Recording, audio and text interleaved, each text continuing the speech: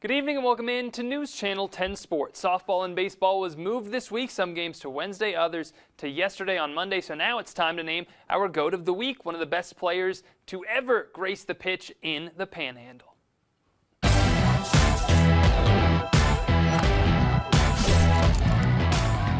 The high school soccer season has come to an end. One of the biggest stars in the Texas Panhandle is set for her next chapter. Highly touted Lady Sandy senior Lilly Cook.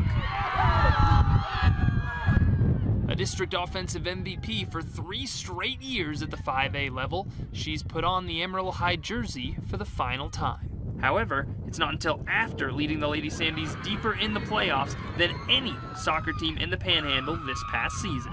We haven't been to the regional tournament since my freshman year, and it really means a lot. We came out here and we played our hearts out beginning to end. And the fact I can say that happened, and it means so much.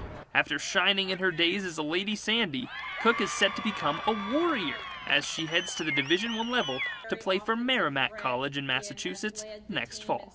I held myself at a high standard to get ready for college, and hopefully this really ends up preparing me to go into that next competitive season and chapter. Like, if high school is this much fun to play and I love it so much, then I know I'll love college even more playing with that group of girls. Like, they're a great group of girls, and I know I'll just have the best time ever. What Cook has meant to Coach McPherson and the workload she's had to carry for the Lady Sandys these past few years cannot be overstated. She's focused on getting better every year, and like I said, she can be hard on herself sometimes, but I mean she's the player we look to be able to distribute it, turn, take a shot, whatever you name it.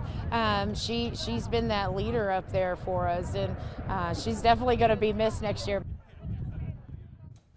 Congratulations to Lilly and the Lady Sandys on a great season, and good luck to Lilly as she heads off to play at the next level. If you have a GOAT of the week you'd like to nominate, just head over to our website, newschannel10.com/sports/GOAT. Meanwhile,